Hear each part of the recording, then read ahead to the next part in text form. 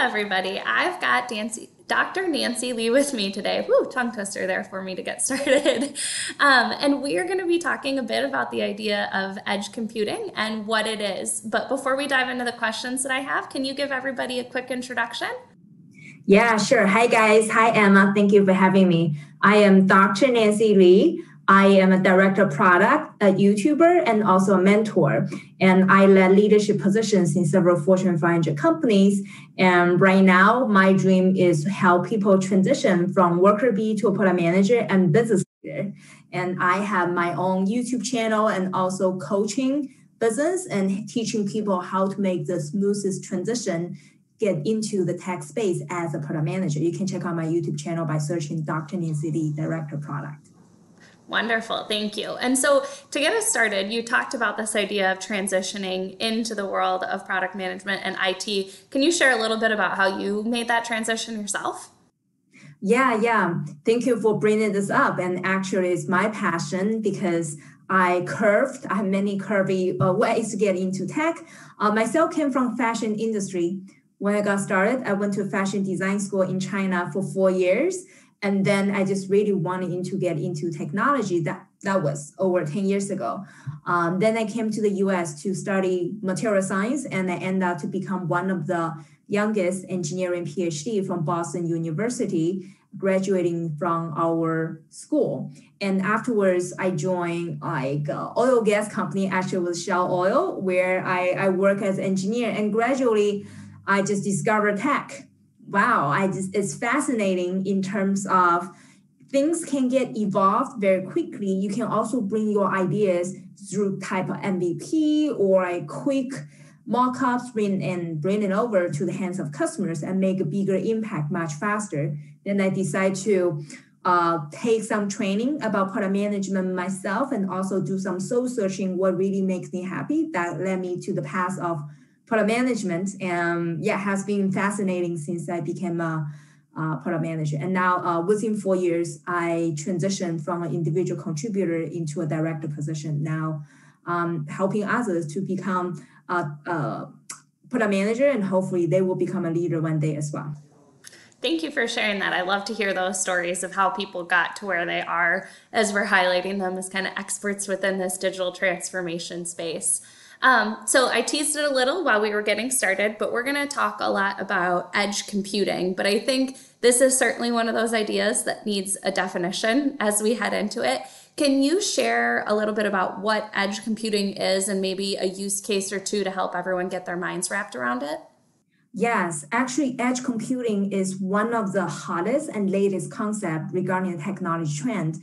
If you Google what's a top 10 technology trend you need to watch out in 2020 or 2021, edge computing is right on it. So quick definition of edge computing for everybody who's new to the space is that you can see that as a decentralized cloud compute. Which means, what if you're able to bring AWS or a different kind of cloud, Google Cloud, into the specific places where data was collected instead of a centralized location? So in that case, we'll have mini clouds all over the cities where end users are, and then you're able to achieve the same function as the cloud. However, you have more values you can create for customers, such as low latency, and also you're able to save costs. For example, if today we want to do real-time analytics of our video chat today, if you send it to the cloud and run AI and then send it back to us, that definitely be like 1 minute delay for sure. But if you can bring the cloud right next to your backyard, and then you directly to run AI. I don't know what other people would do for us for AI during the video chatting. You can do lots of crazy stuff in real time, get the result, which is also huge beneficial during COVID as well, because people have been very bored at home. We're lacking those kind of social interaction. People are craving for like real-time result interactions and see is anything we can engage together, which require lots of compute power, lots of AI. That's where the edge computing is able to empower all those new applications. Actually, during COVID, I have a specific use case I was very passionate about because I came from New England. This is also is a trend in the industry. We have several vendors in the space reach out to us and talking about there is a demand to do real-time betting of games. For example, like Super Bowl games, Tom Brady was traded, but I'm still a big fan of him, right? All the Super Bowl games, any kind of games and out there. Actually, right now, fans really want to do real-time betting. They say, oh, what yard he's going to make a score. But if you do real-time betting, you really need to run some AI to pull some information from all over the world. You also need to do it fast. So that's where the edge computing is able to empower you. If you only run everything in the cloud, it just too slow. All the AI probably take a while to understand Tom Brady already made a score, and then like 5 minutes later you found out the result. So it's very different experience this can bring to you. Well, thank you for sharing that, and I think it gives us a nice starting point to kind of launch into this next idea of how is edge computing really driving the ideas behind digital transformation today? Yeah. Regarding digital transformation, let's first of all identify what do we mean by digital transformation. It is pretty big, depends on who you talk to, and the scope can go any directions. And actually, I have a student, I was very empowered. She was a stay-home mom for 14 years. And I was able to help her to get back to the workplace. And she joined a company, helps hospital to do digital transformation. So I'm very passionate about what we can help others and help women to get back to the workforce.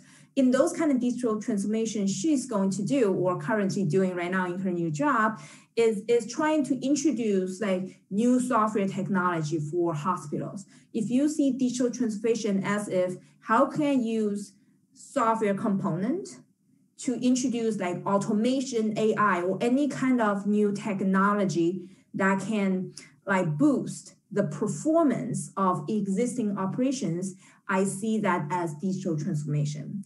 And through my work in those like Fortune 500 companies and one of other like a bigger companies before, when we see digital transformation, we also see opportunities in terms of how can we re-architect your existing IT infrastructure. Some of the IT infrastructure is very, very old, and we came in to say, what if you change in the past, for, let's say insurance industry, I have several like very good connection, people like end users, put this way, like potential end user to share with me regarding in the past, the insurance industry, everything was on premise, which means they run all the like local data centers by themselves. And recently they started to think about maybe I should go to cloud and maybe I need to change my infrastructure. That's another way where edge computing come in. For example, if you coming to do the different kind of new infrastructure design for insurance company or even for hospitals, then you can think about, do I need to move everything into cloud? Can I move some of the critical application onto the edge computing nodes we are building right now? There are many different companies who's very actively in this space, including like AWS and Verizon, where we're all building like cutting edge computing technology. So when you try to redesign your entire tech infrastructure, maybe that's one of the solutions so that you don't need to have like 10 years old technology. So that's one of the things we can do. The other edge the digital transformation, which is the first one that my students working on, where if you want to do new automation, new software, new technology, new AI into any companies, then you can think about the performance. Besides doing the automation and AI, how can you make the experience better performance for hospitals? Yeah, then edge computing could be a very good solutions and based on the needs of the hospital and specific application. The idea of that, like kind of trying to future-proof your infrastructure a little, I think is really relevant because to your point, you don't want to end up in a situation where you've made a decision rather than looking at some of that emerging technology to move to what's the next thing, and then 2 years later you're out of date again. So keeping kind of that emerging technology in mind as you're looking at your transformation, I think, is really important. When we take a look at an organization and who needs to be involved in this type of like edge computing project, who do you believe you need to kind of gather from the stakeholders' perspective, and then how do you accomplish getting that alignment with the right people within your organization? Very good question. To be honest, I think everyone's depends on the company structure, and it is a challenge that everybody needs to push through, because all the new technology you always face on like pushback. And the way I see this is that step one, for any organization, we want to increase adoption of edge computing. We want them to think about how can you listen to the priorities of your stakeholders. It's not just a needs, it's more a priority. For example, I get a chance to talk to one of the biggest national retail chain in the past, and that person is the chief technology officer. And when I talked to him, we're also trying to pitch the edge computing concept to him. And what we discovered was that actually his top priority was not, I want to change my infrastructure today. His top priority is that my Wi-Fi breaks down all the time, 50% of the time, and then my store will shut down. I'm very worried.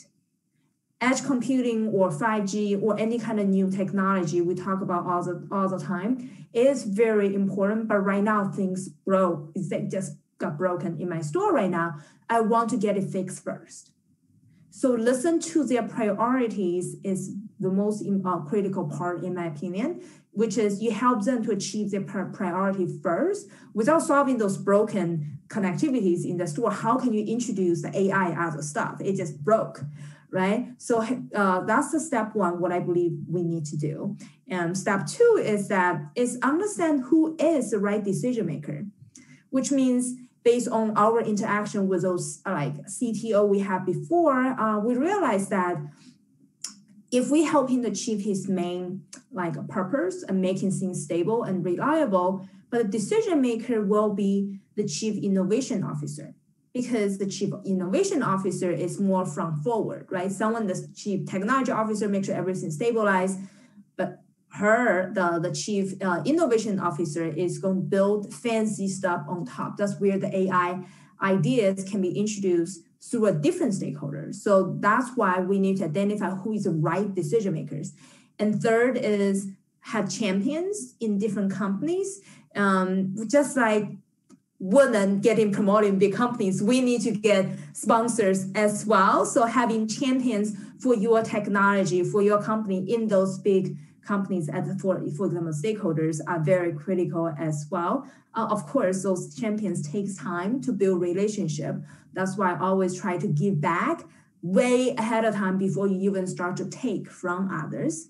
Finally, it's also regarding sharing small wins, which I believe is also very critical to convince other stakeholders, because when they make decision, usually they make decision from emotional aspect, and the other part is the logical aspect, right? Emotional aspect, we talk many times about priorities, and I think we talk about that now. Logical aspect is how can we bring like data or any kind of solid wins from other clients or startup or smaller piece of wins that we can use to rationalize the impact of introducing new technology. So the 4 steps, I believe in general, the kind of framework we can use. On top of that now is who you deal with. Everybody's slightly different. You just need to modify on top of the framework.